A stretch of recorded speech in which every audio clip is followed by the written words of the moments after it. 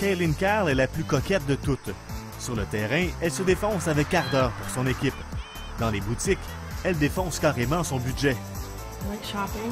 It's a really bad addiction of mine. It's a very different style over in Europe, and I love it. So it's kind of nice bringing clothes back to Canada, and people are like, "Oh, where'd you get that?" So it's very different trends over here, which is nice. Kaylyn adore s'amuser, rigoler et parler.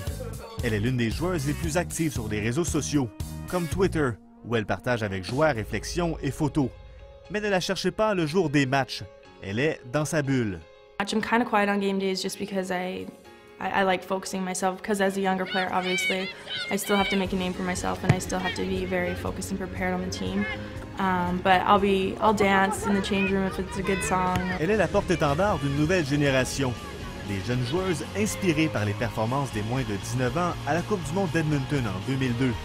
Aujourd'hui, elle a rejoint ses idoles.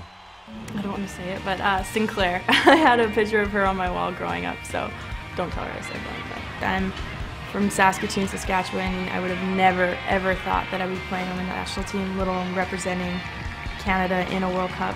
Elle y a cru. C'est maintenant à son tour de faire rêver les jeunes.